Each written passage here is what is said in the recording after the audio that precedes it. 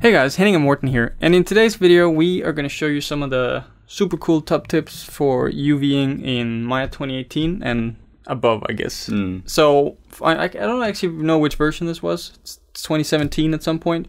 Autodesk acquired Nightshade, and Nightshade is a super powerful UV editor that has now been integrated fully into Maya. They've made some tweaks to it as well, and it's actually super tight now.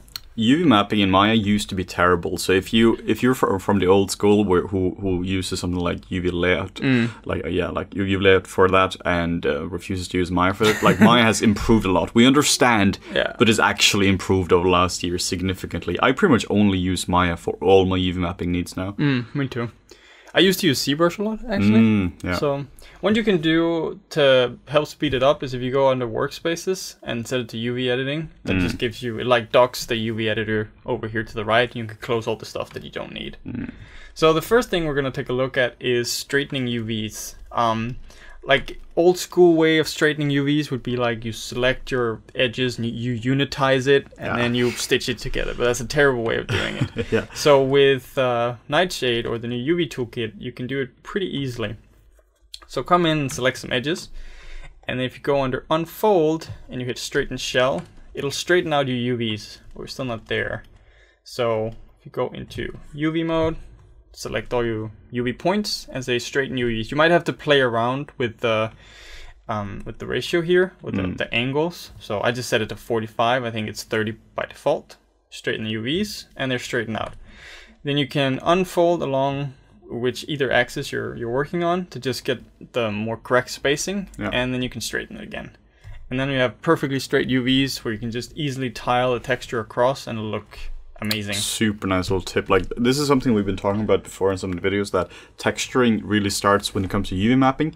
Like, if you have bad UVs, even though they're perfectly unfolded, like there's no stretching on them, you will fight them throughout. Like if you're texturing something like this and you have it straight, you are so much better off, and your texture will be twice as fast.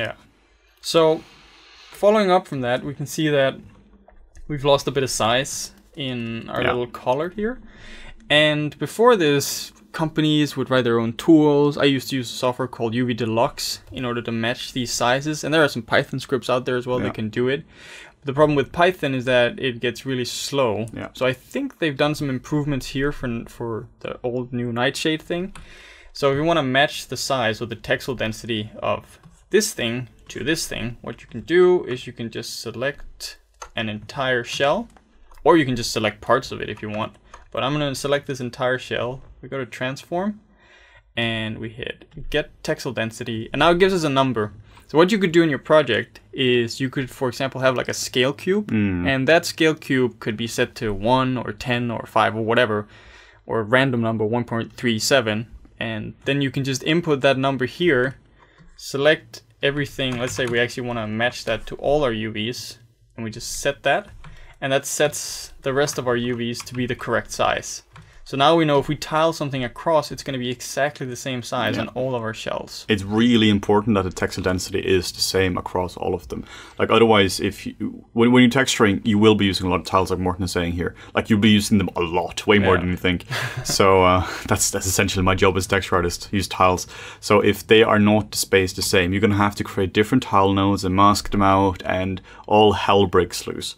So definitely keep the texel density same across all objects. And then you have different sizes, and it just becomes a nightmare. This really just ensures that you can work with one tile node, for example, for all of it. And the next is a cool addition, I think. I feel like it's been there for a little bit, maybe. Yeah, it has. It's the cut and the sew tool. That sew tool. These are super cool. So by default, if we just hit our cut tool, I actually really like this tool. You can sort of dynamically draw where you want your seams to be. The issue that you run into is this. So now we've actually deformed our UVs. So if you just shift and click whatever tool you're using, it'll pop up here. So you don't need to go up to tools and cut and go into the options. Here you just want to lower the cut open ratio to 0. And then if you do it again, you can see we have seams now, but they're not actually being separated.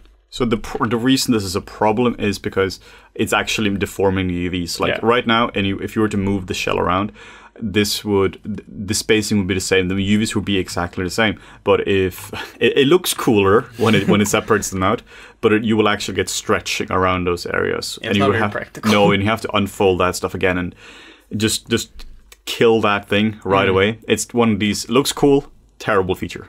Yeah. Now, for demonstration purposes, I have reset the tool, so it will actually split this apart again. Yeah. But that is so we can show off the next tool, which is the sew tool. Crazy. Okay, let's do some crazy. This is such a cool tool, though. So with the sew tool, you get that sew tool. You get a little radius, and you can see everything that's within the radius is going to get sewn together. Really nice. And you can, if you hold down B and you just drag to the side, you'll get a radius. So maybe you have cuts up there that you don't want to affect, and you can just go in with very small brush size, super cool stuff, or a very large one, and quickly merge it all together. Before this, you would have to just select all the edges and just sew it together. This is just a lot handier. Yeah. It's not that it replaces the old tool. It's just that you just have more options for certain things. This is better for certain things. Other things are better. But it's just cool to have variation. Yeah, well, this is what you would do before Morgan's showing you now, which is also a good way of doing it.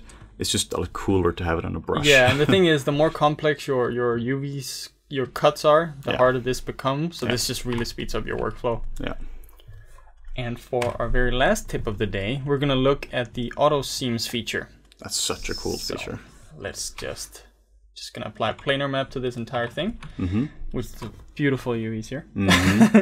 And this is akin to UV master, kind of the UV master thing you have in ZBrush, where it'll find the most optimal place to have a seam, and then create that seam for you. So it's again under cut and sew. If we just hit shift and click it, for some reason this doesn't get docked. Yeah. What you can do, which is really cool, you can set it to select instead of cut. So it'll give you a suggestion of where your cut should be without actually cutting. There's also a setting there for fixed non-manifold geometry. So that is non-manifold geometry is something you should never have in your model. If you really don't want to fix stuff in the UV stage, because then you're just in trouble. So fix your non-manifold geometry before you're doing UVs. Yeah, it's actually an interesting option to have there, because it's... Or maybe it's like to remind you you should really know. Yeah, or like maybe if you're working on a scan or something like that. But by fixing non-manifold geometry, you are actually changing the model, like in quite a drastic way. Yeah. So make sure your model is clean before you do any UVs. But yeah, let's just test this out. These are reset. These are the default settings. Yeah. Hit apply, and now it's been cut. So what we can do is just select that, and we unfold it. And ta-da! And now we have some pretty nice UVs. Yeah. Well, I mean, they're not super nice, but it's all automatic. It was one click. Yeah. So, you know, for background characters or rocks or trees or whatever, this is a perfect solution. Yeah. And I mean, you can always come in with the unfold tool and like the brushes. Try to brush it out a little bit, optimize it. So this is what we mean by the fact that UV tools in Maya have actually got really good. Yeah. Like this is something you couldn't really do a few years ago. Hell, even the unfold tool was broken like nothing else. Like you literally couldn't unfold. This is why we use ZBrush for that.